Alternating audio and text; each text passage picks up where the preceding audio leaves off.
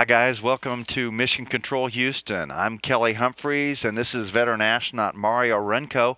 We are ready for your questions. All right. Do you want the students to be? Hi, this is Mrs. Sukumar from Deptford High School.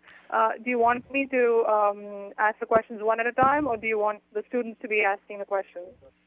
We'd love to hear directly from the students, Sure, but why they do not? need to speak up so we can hear their voices. And I want to make sure they know that Mario knows New Jersey. He went to Rutgers University and is originally from New York, so he knows your area. Very nice. So let's start with Brant Wilson. He's a grade 11 student. He's a junior at our school. So Brant's question, here he goes. Brant.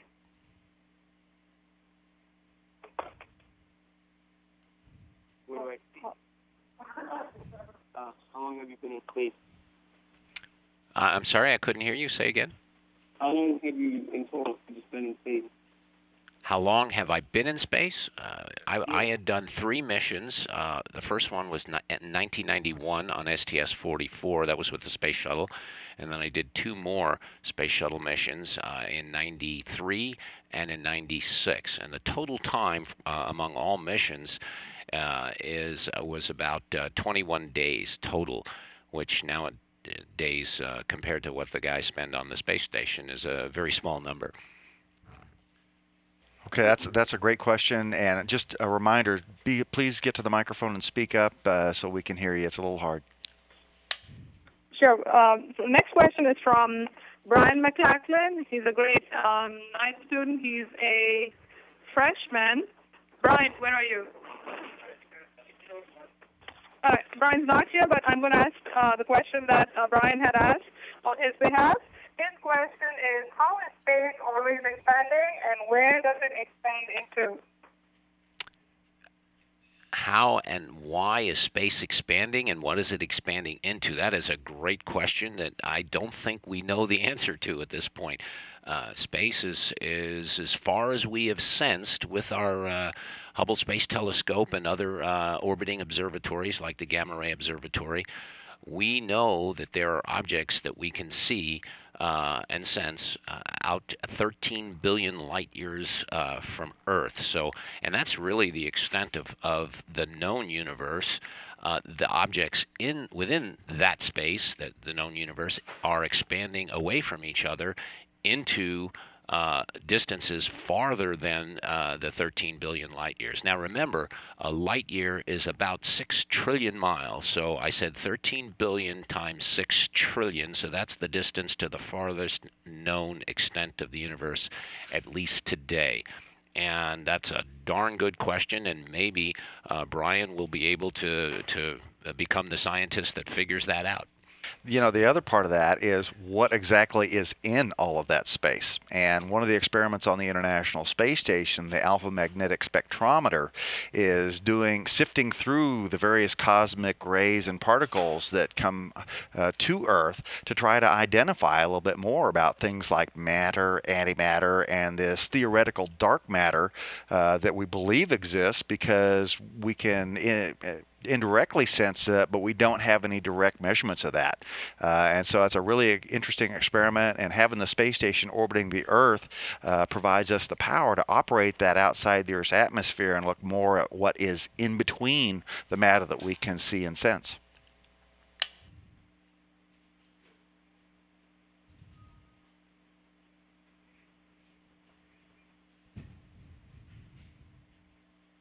And we're ready for your next question.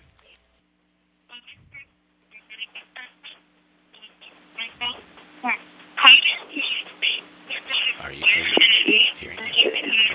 Okay. And I'm sorry, we're not able to hear that at all.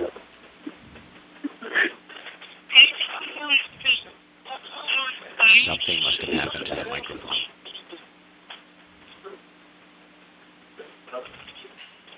I'm sorry, you may want to check your microphone and verify that it's in a good location and plugged in. And while you're doing that, let me comment about what Kelly had just said, and that is with the dark matter. scientists believe that there is a construct, a thing called dark matter, and that's because, for example, the Milky Way galaxy, our own galaxy, has matter in it, and it is spinning around in a disk-like fashion. But the rate of spin is such that the centripetal acceleration outward that would throw the objects within the galaxy, like the ball at the end of a string, when you let go of the string, they would fly outward and not stay as part of the galaxy. But there's enough gravity within that galaxy to hold everything together. But the matter and the mass that we know of in the objects that we can see is not enough to do that. So they've invented dark matter to try and solve the equation so it makes sense. So there's something there. We just can't sense it, and we don't know what it is. Now there are things out there called rogue planets that are like the Earth or Jupiter that do not revolve around a star, so they would be dark planets that we can't see. So maybe that's one possibility that's not so exotic that would account for that extra mass. Okay, I'm hearing that we may have gotten the audio connection fixed. You want to try another question, guys? Yes, we do. No, that's better. Oh, we can hear you now. Yes. How do you feel in space? Do you feel more inspired and at ease, or do you become cynical? Good question. I actually, it's the former. I feel very inspired and uplifted, and the reason for that is when you're in orbit around the Earth, you can see most of the Earth, and indeed some of the earlier astronauts who traveled farther away from the Earth, like those that went to the moon, could see the entire Earth at one time, and it is so spectacularly beautiful and majestic. And likewise, when you look out into the universe, you see the stars and the celestial sky in a much more vivid fashion, and your being among them, that in that setting just is very exhilarating and inspirational. And actually, we had talked earlier, Kelly and I, about some of the work we were doing here at NASA that is related to that in terms of taking images of the Earth. All right, next question. Next question is from Michael Holmes. He's a freshman, and his question is, what do you use to work out in space? Oh, good question. And you really need to work out in space. I'll answer the question, but let me just say firstly that on Earth, gravity is working on us all the time. And for example, like my heart is pumping blood right now up against gravity to my head to keep me conscious so I don't keel over in the chair. And when gravity is removed, the heart doesn't have to work so hard. Yet when I return to Earth, it has to go back into that environment. So we need to stay conditioned, because muscles that you don't use, as everyone knows, tend to grow weaker. So we need to maintain at least the level of strength that we had when we left the Earth. And we use devices such as ergometers and treadmills and cycling machines and bungees in a fashion that are all designed using springs and the like to mimic gravity. For example, if I'm running on a treadmill, there are bungee cords holding me to the treadmill such that I can actually run on the treadmill, and it works. And then we use bungees and stuff and spring-like things to mimic weightlifting and the like. So we try to do, and there are many devices that have been developed to help and facilitate that exercise protocol. And just to add on to that, there are bone density loss is another important thing when you do the long duration stays in space. And so doing this kind of exercise puts force onto your bones in the same way that you would put force on your heels when you walk, and that helps keep the bones strong, which is a really important thing. And research into that is also helping us solve problems that people have on Earth, like osteoporosis. Some of your grandparents may have experienced that and it's too easy to break a hip or whatnot because of that. And some of the research in space is helping us apply what we're learning there to diseases we have here on Earth. And so that's another part of exercise on orbit, because these folks all stay up there for about 6 months, and then they've got to readapt to being on gravity when they get home. And in the case of osteoporosis, it happens if we don't exercise, we tend to develop those symptoms in the very short period of time, in a matter of weeks and months. So we can study that, whereas normally on a person on Earth, it would take a lifetime before they develop any symptoms. So we have a very accelerated laboratory in which to develop drugs and protocols to maybe address that. And that's what Kelly was talking about. And nutrition too, because they're learning that nutrition and exercise in combination have a really important effect on how well you're able to keep fit aboard the space station. I'm sure you've heard that one before too. Next question. I'm John Gilbert. I'm a senior. I wanted to know, how did your Navy career prepare you to be an astronaut?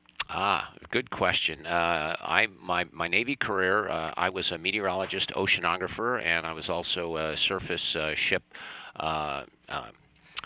watch officer in the Navy. And the scientific part of my background, the meteorology, oceanography, helped with my ability to understand all of the technical parts of what is needed to operate in space, orbital mechanics, and the like. So I have a very rigorous engineering scientific background. The Navy portion of it is the crew of a ship, much like the crew of a spaceship. Is based in operations, and it's very similar when you're operating on board a ship or a submarine to when you're operating in a spacecraft as a crew. You learn to operate as a team. You learn your systems on the ship, and indeed many of them actually they're all the same, save that, for example, there's environmental systems on the ship as there are on a spacecraft. So some of the hardware is different, and how it functions is different, but the principle and why it's there is basically the same. So it's a very, very close one-to-one relationship between operating in a naval environment as a space environment. And interestingly enough, one of the crew members on the space station right now also is a Navy veteran. Chris Cassidy was a Navy SEAL. Next question. I'm Sean. I'm in ninth grade, and my question is, what made you want to be an astronaut? Well, I've always had a desire to learn new things and to understand the universe, what's out there. But very specifically, when I was very young, at age 5 years old, the first satellite went into orbit, Sputnik, and then shortly thereafter, a few years later, the first human beings, Yuri Gagarin and Alan Shepard, went into orbit around Earth, and I knew then that's exactly what I wanted to do, and I feel very, very fortunate and privileged to have had the opportunity to do so. And I'm very lucky to be here sitting talking to you about it. Go ahead. Yeah. What do you think is your most significant accomplishment in all your space missions as an astronaut? My most significant accomplishment, the most memorable one, was the one on my second mission, was when I did a spacewalk. And honestly, I guess the most significant accomplishment is on my last missions. We had a number of technology development experiments on board that spacecraft, both on the shuttle and others that we put overboard and we tested in orbit alongside the space shuttle. And in that sense, is those technology development experiments were pushing the boundaries of what our capabilities are to explore space. So I guess that, in my mind, would be something that if we can move to an area where we can explore more efficiently and go farther out into space is something that I hope continues. And I think some of those were directly applicable to the space station development, weren't they? Actually, yes. We had attitude control satellite. It's called the Satellite Test Unit. It was a device that we tried to use the forces in Earth orbit to control the attitude of the spacecraft, and in a sense they do that a little bit with the space station. We've got gyros that move through angular momentum that can torque the space station around. We also have thrusters, but we don't use those that often, and we try to keep the space station in an equilibrium point where we don't have to use the gyros even, but all three together hold the spacecraft where it needs to be. Great. Another question? How does your body shift to gravity? To no gravity, and how do you feel?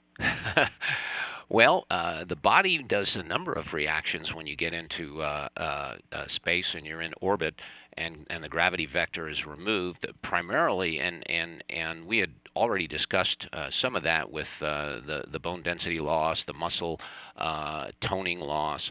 But the most immediate reaction that one feels is a fluid shift, and again, I'm sitting here, or if I'm standing up, gravity is working to hold my bodily fluids, the bloods, and in my legs and arms if I have my arms at my side. When you remove the gravity, that there tends to be a fluid shift out of the legs into the chest cavity and the head. And if you look very carefully at some of the pictures of the astronauts in space, they do look a little puffy, a little more full than they do on the ground. And that is because of that fluid shift. Now, a consequence of that fluid shift is what we call space adaptation syndrome.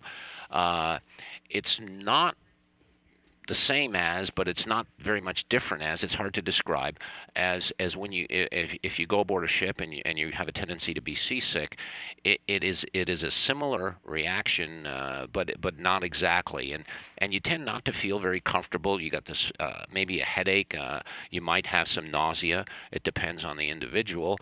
And what's the good news is that goes away after a few days. The body adapts. You tend to not notice it anymore. An analogy I would draw is if you ever had a tooth filled, with cavity, and you had a filling done, or you had work done on your teeth. The first day or two that you've had that filling, you tend to notice it, but then after a few days or 3 days, you don't notice it anymore. You get used to that feeling, and it's sort of the same with space adaptation syndrome. Okay, another question. My name is Brian Brooks. I'm in 9th grade. I'm a freshman, and I wanted to know, what does open space smell like? Did I get that right? What does space smell like? That's a darn good question. Actually, the direct answer is nobody knows, because space would not have smell if you're outside, because it's basically a vacuum, and there's no way to sense odors because we need atmosphere and air to pass over our nostrils to have a sense of smell.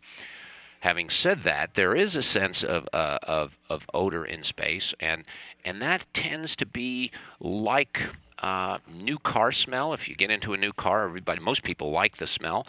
You take it in, and that is from the outgassing of the materials of which the car is made.